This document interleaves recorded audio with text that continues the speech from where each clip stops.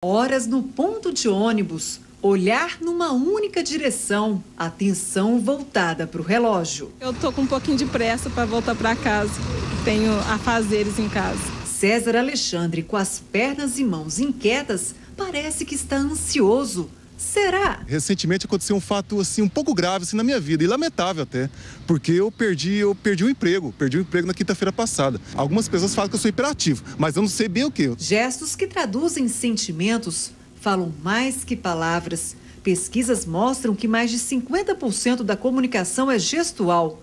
Então, se você pensa que pode enganar alguém, cuidado. Nem sempre a gente tem consciência dos gestos, da nossa comunicação não verbal. Na verdade, por mais que a gente tente manipular, é muito difícil, porque os gestos eles acontecem numa velocidade muito grande. Por isso, na hora em que for conversar com alguém, quanto mais natural, melhor.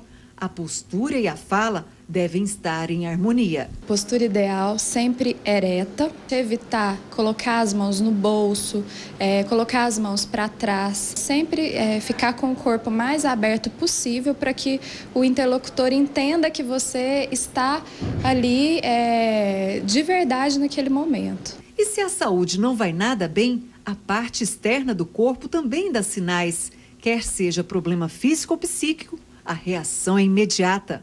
O corpo sente e fala. Se o indivíduo mentalmente não está bem, o corpo também não vai bem. E ele se manifesta de várias maneiras, justamente para preservar aquele organismo que não vai bem. E para se viver bem, é preciso, antes de tudo, cuidar do interno. Qualidade de vida em casa, no trabalho, com todo mundo.